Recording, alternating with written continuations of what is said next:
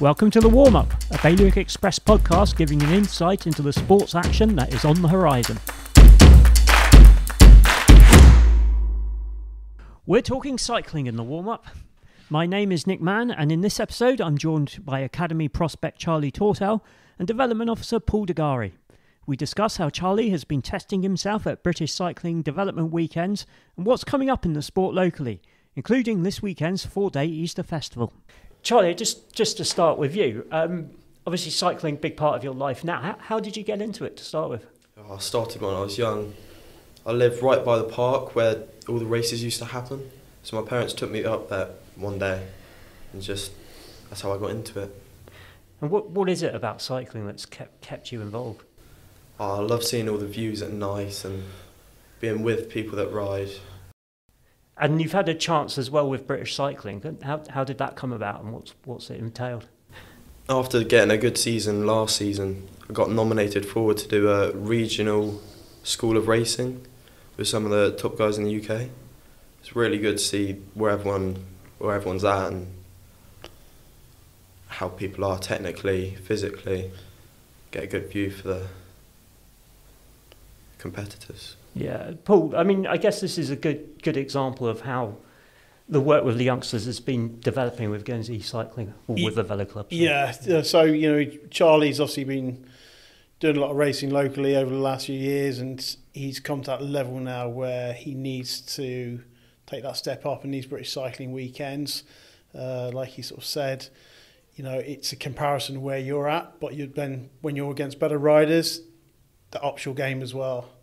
So from a technical aspect, I think over those weekends you covered quite a lot, or Charlie covered quite a lot in terms of race preparation, just the finer detail, which we don't really, we do cover over here, but when you're at that sort of top level, working with the British Cycling Off-Road Talent Development coaches, to take that step up, that's what you're going to need.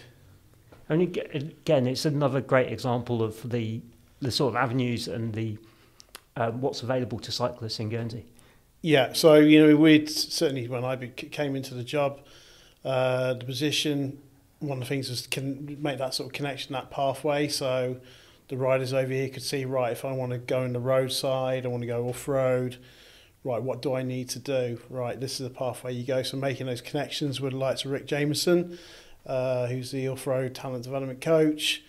He's got a very strong connection with the Channel Islands as well, but inputting with him, sort of saying what riders are, you're going to need to have a look at this one, or we recommend to sort of, right, can that person go over?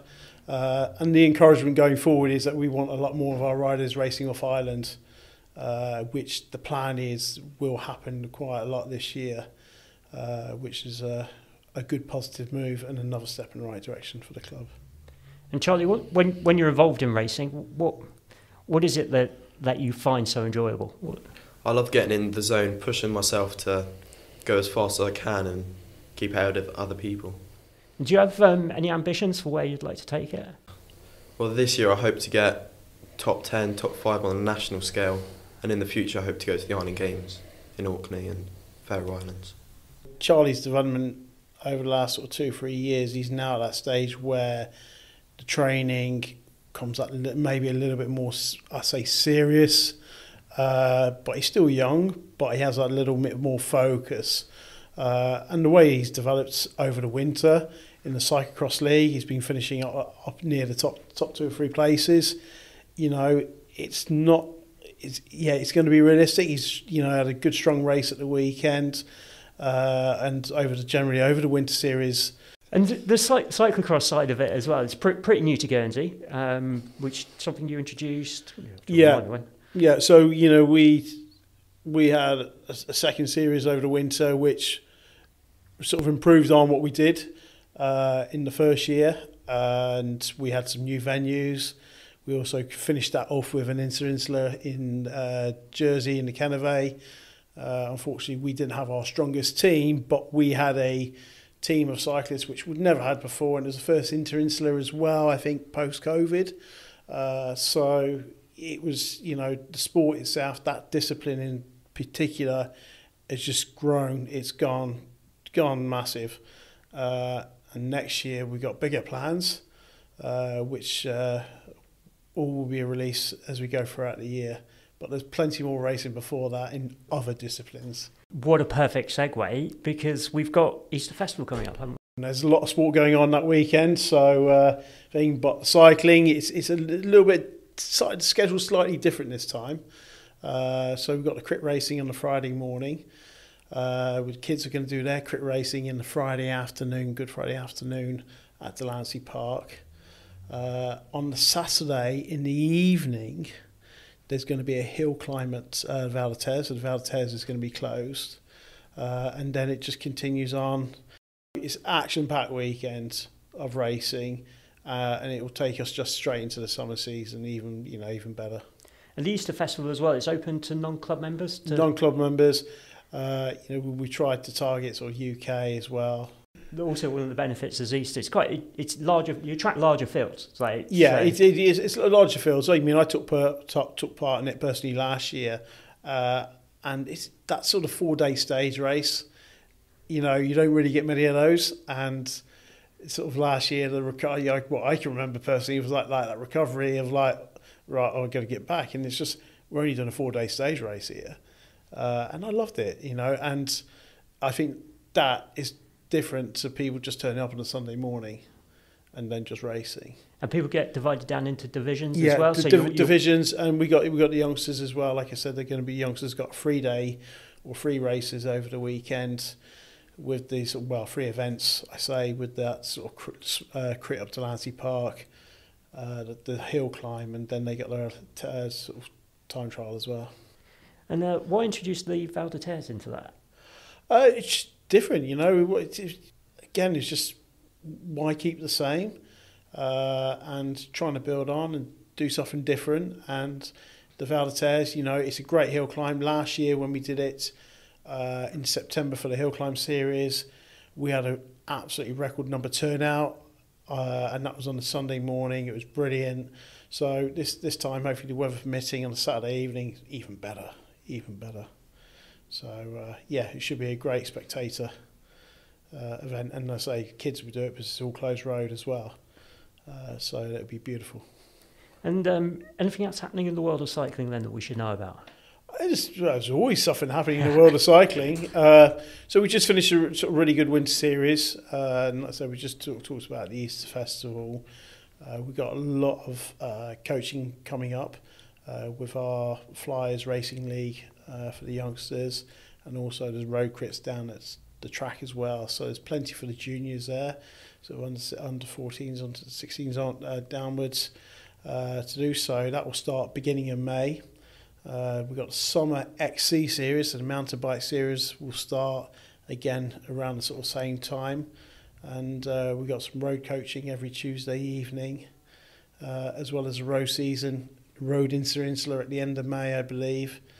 And we're looking, and we've got several of our Met Club members competing away as well. So we've got the numbers, double figures for the Southern Region XC, which is the mountain bike series, which is going to be sort of around that sort of just outside Southampton.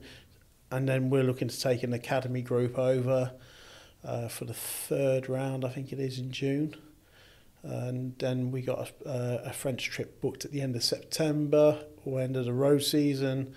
I think it's the end of September, no, it's end of August, I think it is, Bank Holiday weekend, where the kids are going to be doing some road racing as well.